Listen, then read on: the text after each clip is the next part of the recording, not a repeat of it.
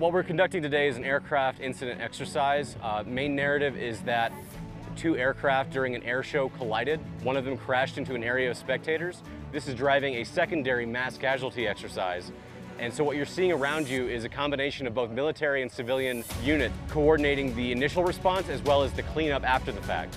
You're going to see fire personnel from the medical group as well as first responders from outside in Cheyenne. You're going to see AMR with their ambulances. You're going to see life flight helicopters come in and carry out the most severely wounded. So in terms of on-base military response, our first responders, we have our own fire department on base. We also have our personnel from the medical group. They're coming in to provide immediate medical assistance. Obviously, everyone in the military is trained in self-aid buddy care, so any on-site military personnel during the time of the incident would be immediately rendering that aid to anyone who's injured. The helicopter group that is on base, they're coming and supporting with their aircraft and helping medevac individuals that are more severely injured out of the AOR.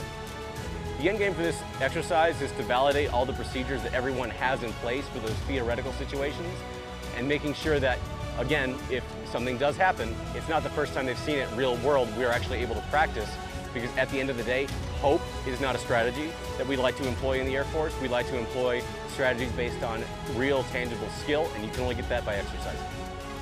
If I was to quantify exactly the level of effort that would be involved in the exercise, I would say you probably have close to a quarter, if not a third, of the base population participating.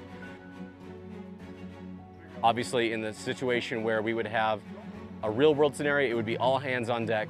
Everyone in the wing would be participating, even if it's just to be that extra set of hands that can help.